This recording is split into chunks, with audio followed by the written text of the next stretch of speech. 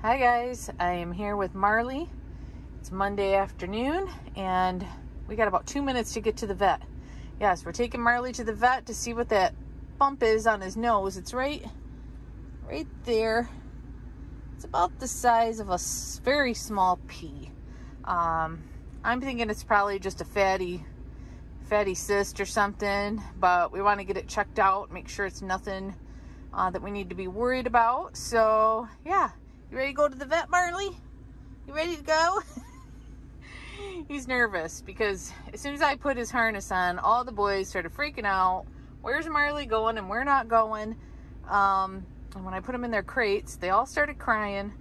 Yeah, so Marley's kind of freaking out about what's going on. So it's a beautiful day here in Michigan today. It's only 78 degrees. Hallelujah. It's cooled off. The humidity's gone down and I am very happy. So let's get to the vet. We'll check in a bit and let you know what's going on. Okay, they took Marley back and they're gonna do a needle aspiration and he's gonna get his rabies vaccine while he's here too, because I had an appointment August 8th to get that done, but since I'm already here, they said might as well get that done too and get his dog's license. So Marley's back in the back.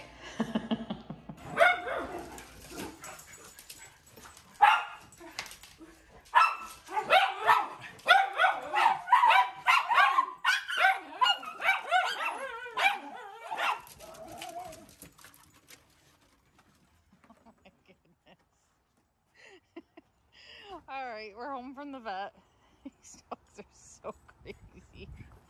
Grant's still sleeping in his, oh, now I hear him barking. Now he's barking.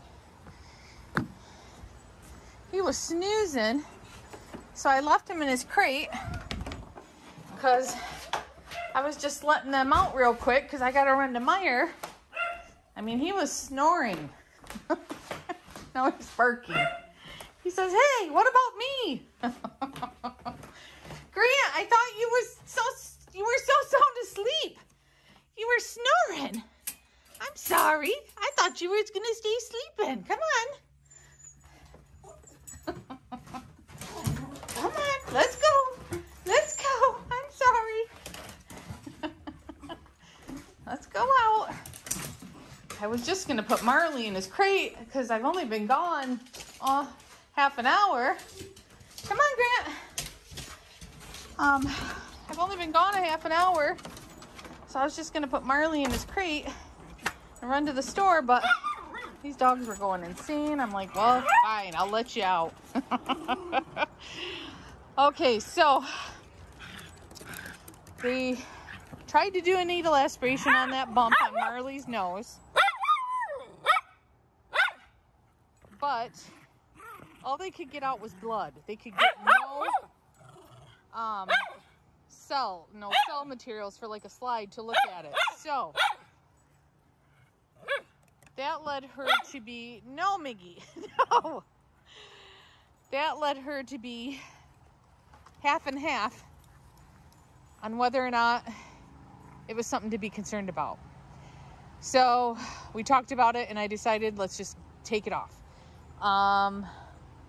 It showed up really fast, and she said usually with cancer it'll show up really fast, grow fast. So, and we pet our dogs every day and that bump just appeared out of nowhere. So so we're gonna get it removed August 9th and they'll send it away and see what it is and cross our fingers since it's small. If it is cancer, they can get it all out of there and he'll be good. So say a prayer for Marley. He goes August 9th to get that taken off. So yeah, more vet appointments to add to my list. Oh my goodness. All right, I'm gonna let these boys do their business. I've got to run to the store. I just wanted to let you guys know about his appointment today and what's going on. So hope everybody's having a great start to their week. And we'll talk to you guys again in the next video. Bye. I wanted to pop back on and mention too that this bump is underneath his skin. it's not sitting on top of the skin like most Schnauzer bumps, because I know a lot of us who have Schnauzers have dealt with these little fatty cysts on our Schnauzers. Those ones usually sit on top of the skin.